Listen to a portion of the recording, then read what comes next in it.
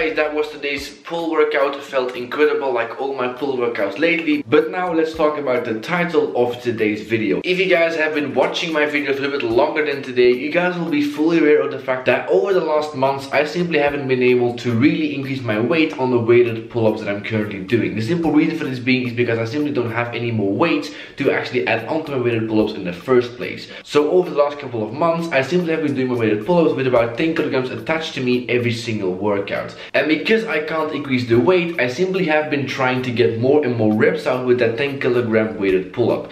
And over the last couple of months the reps have been increasing, and today we actually had a new personal best of doing about 8.5 reps on weighted pull-ups with 10 kilograms attached to me after all my one-on pull-up training, which actually is a personal best for me. And a couple of weeks ago I actually set myself the goal of trying to do about 10 reps with 10 kilogram weighted pull-ups before the end of lockdown, aka in a couple of weeks time. And as I just told you guys, today we almost did 9 reps on weighted pulls with about 10 kilograms attached to me, which means that in the next coming few weeks we should be able to achieve that goal of doing 10 reps with 10 kilogram weighted pull-ups before the end of lockdown, which means that we are almost there. Only about one more rep before doing 10 reps on 10 kilograms, which is the goal that I've actually set for myself during this lockdown. And then obviously once the gyms can reopen, we can go right back down to doing low rep work. But for now, this little like, you know, small goal that I have, I would like to achieve in next coming few weeks. So hopefully, fingers crossed,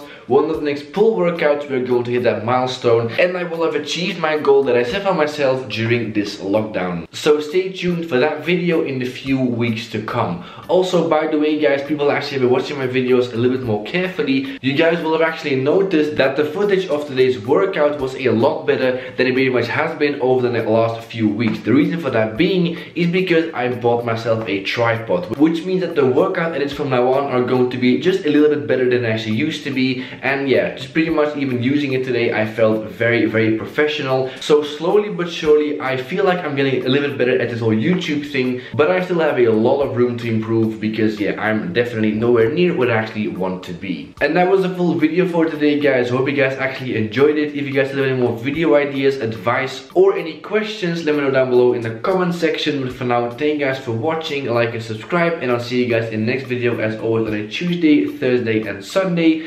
3 videos a week. See you guys in the next one.